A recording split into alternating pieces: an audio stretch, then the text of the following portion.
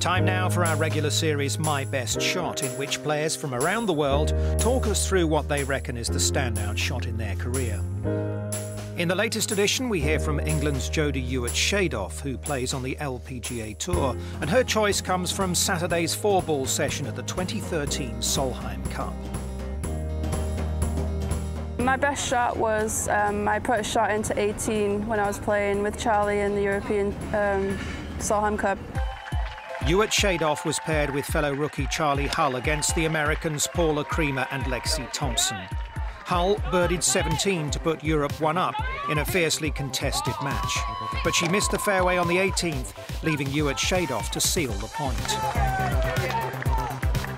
I had a 9-iron in.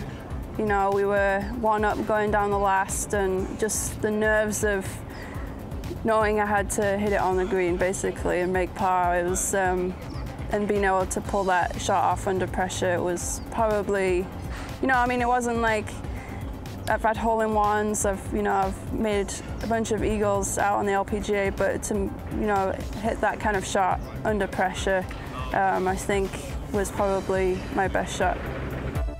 The shot was good enough to hand the first point of the session to Europe, and they went on to win all four matches in the afternoon.